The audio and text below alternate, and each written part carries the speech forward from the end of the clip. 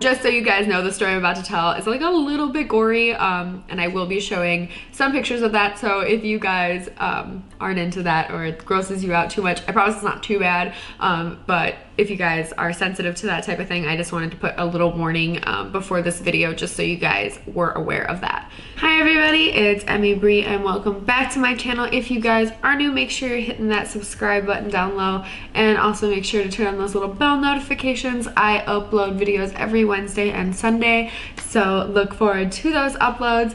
So today I thought I would address something that has gone on in my life. I've gotten a lot of questions about what happened to my leg. I'm just kind of explaining what happened because it is so weird. This is like one of those stories that just like how the hell, what? Like how did you do that? Personal vendetta against Salsa now. So I'm gonna set this story up because this is a very important part. The incident happened Wednesday night, and so Tuesday night I went grocery shopping. I picked up all my goods I needed. I picked up some chips and salsa to treat myself because that sounded really good. I was super excited, got my Cantina thin chips. I was hyped for the salsa and chips. So I'm, putting away groceries, blah, blah, blah, and I put it up probably on the third cabinet in, and I just kind of, it's hanging off just like a little bit, like nothing to be super concerned about. It's got some weight to it, so I'm like, it'll be all right. Little did I know. So I have this salsa jar, it's chilling. And I was told that it was gonna fall down, and I was like, nah, it's totally fine. Like, you're good, like I'll be fine, like I'll just be cautious of it, we're good. Wednesday, and I was supposed to work at 5 o'clock. Like, you know what, I really wanna treat myself to some ice cream right now. Right, Mr. Pickles? He's gonna sit right there. I really wanted ice cream, and if you guys are familiar with Halo Top ice creams, they've got like the whole entire container of ice cream is like 280 calories, so it's like a guilt-free ice cream. And I love mint chocolate chip. So I really love their mint chocolate chip ice cream, but there's like no chocolate chips in that. Halo, if you're seeing this, you gotta put more chocolate chips in there. There's like one chocolate chip in like a whole bowl, and the chocolate chips were right next to the salsa container. So I'm standing like this. Right here is my oven, the cabinet is to my left hand side where I had the chocolate chips and the salsa. So I reach for the chocolate chips, I'm like grab the chocolate chips, turn around here, and as soon as that happened, I heard a very loud smash, and I just instantly felt just like wetness on like the left hand side of my body, and a really intense burning sensation on like my thigh. And I was wearing shorts and like a sweatshirt, and like, I was getting ready for work basically. I just wanted to have like a treat, and this happened. So my shift was at 5 o'clock. This happened around like 4:20. 4:20. Blaze it. Smoke weed every day. So at first it's like an instant, I'm like, what the fuck was that? And I turn over and I am just doused in salsa, except for the first thing I said was, wow, that didn't get in my hair. Because it somehow did not get in my hair. I do not know how. It was like on my face, on my shoulders, everywhere else, but it bypassed my hair. I'm instantly feeling a burning sensation. I look down at my thigh and I can't tell what's salsa, I can't tell what's blood. It's just like a mess on my thigh. And I knew that I got cut, but I didn't know the severity of it. I just kind of was like, oh shit. Like that's my initial reaction, was like, fuck. Because this jar from the third shelf smashed down, that was really loud and dramatic, smashed down on the counter and just completely and shattered, and it sent glass into my thigh. Oh, thank God Clay was there because he ended up cleaning up the salsa and helping me sort of clean up my injury. So I like laid down on the floor and I applied a bunch of pressure to the area that I could like kind of tell that was the source of the bleeding. But yeah, so I'm just like in shock, kind of just like, what the fuck? But it's also hilarious, so I'm laughing like, who the hell gets physically assaulted by a salsa jar? Wet rags, I try to like kind of clean the salsa so I can kind of like inspect like what's going on, and I finally cleaned it up and I noticed that I have like a probably like 2.5 to 3 inch opened like gash, and I was like, my first thought was like, I need butterfly bandages stat, like I need to put this together and get it, whatever. Call my dad and let him know like what's going on. And I sent him pictures and like all that stuff. And I was like kind of going back and forth whether I should go to urgent care or I should just like bandage it up, call it a day, rub some dirt in it, and put butterfly bandages on it, but they just were not, it wasn't happening. It was like the sea was parted and there was no getting it back together. Like it was two separate sides of the continent. So I'm sitting on the floor and I'm like, oh shit, I was supposed to work. So I instantly called up my boss, Corey, and I was like, Corey, I'm on the floor. There was a salsa incident. I'm covered in blood and salsa. I don't know what to do, like blah, blah.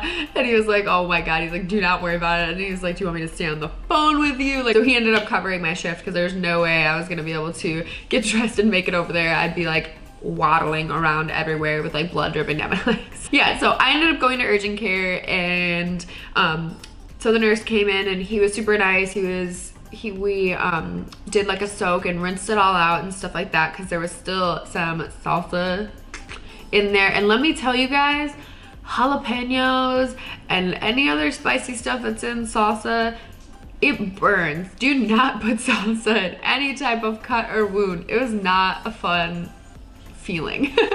So they're scrubbing out whatever. And then the doctor came in and she was talking to me and she's like, yeah, we really just want to do stitches, like blah, blah, blah. And I have a lot of apprehension when it comes to getting stitches.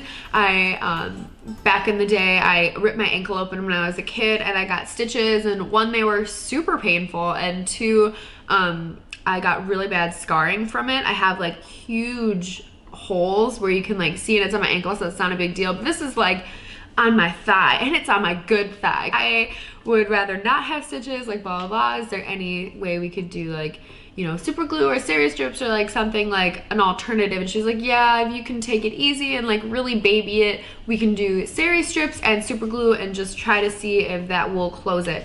And it was probably open, like probably around that much. You guys can see in the photos.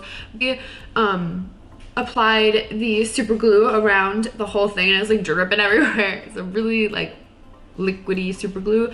And then she took these steri strips. And you guys don't know what steri strips are, they're like a really intense like butterfly bandage. So basically what they do is, along with adhesive, they can hold skin taut, so it kind of pulls the skin together so it can heal on its own, opposed to stitches. Like 6 steri strips, I think. I'll have to look back at the pictures. So yeah, so she put the steri strips on, and then I have a huge ace bandage that she wrapped around my leg. So I was given instructions to keep it wrapped all the time, only let it air out for 1 hour a day. And then, so she sent me home, blah, blah, blah. For the next few days, it was kind of uncomfortable and sore. The steri strips actually hurt like more than the cut. The steri strips were, again, like 4 or 5 inches long. And they were just pulling on my skin so hard that I started to kind of get some bruising. It was just really uncomfortable, and I was starting to swell just a little bit. So I kept it wrapped and I kept it clean and all that stuff. And then I started class. So a few days, like 4 days later, I was supposed to keep the ace bandage on for 5 days. So the first day I took it off, I was like, oh, it's fine. Like I put like a nice big bandage over it, like all that stuff. And I was like, wow, this is going great. We're doing good. This is perfect. And I wore leggings and I ran late to class. My ace bandage on, I was wearing tighter pants than I should have, and I was running, which is 3 things. It was like a triple whammy that I should not have been doing, and my steri strips ripped off part of my skin. So the steri strips were attached with super glue, so they are very, very, very stuck on there. I had strict rules not to like tamper with them or do anything with them, just let them fall off naturally, but they kind of took off my skin a little bit. So I am on the 10th day of my whole ordeal with the salsa jar. My actual incision is healing pretty well. The steri strips are starting to come off on the edges. So yeah, I just wanted to let you guys know what happened to my leg, because you guys saw in some of my previous videos me mentioning kind of what happened, and also you know, I had like the ace bandage in my other video. So yeah, I just wanted to quickly address what the heck happened to me, guys. If you guys had questions about my leg, this video answered all of your questions. If you guys do have any other questions that you guys have about how my leg happened, I don't even know even now I'm just like, how the heck, like what a weird situation. So yeah, I'm definitely not eating chips and salsa for a hot minute. Little traumatized. Definitely learned to be more careful with putting away stuff in my pantry. Gonna be a lot more mindful of that type of thing. But I hope you guys liked this video, and if you guys did, make sure to give it a big thumbs up and also leave any comments if you guys have any for me. Also, I want you guys to comment down below if you guys have had any similar experiences, maybe not with salsa, maybe it was with jelly, maybe it was with a pasta sauce, who knows. If you guys want to let me know your freak kitchen accidents, if you guys have any, leave your comments down below. So thank you guys so much, love you all so much, and I will see you guys next time.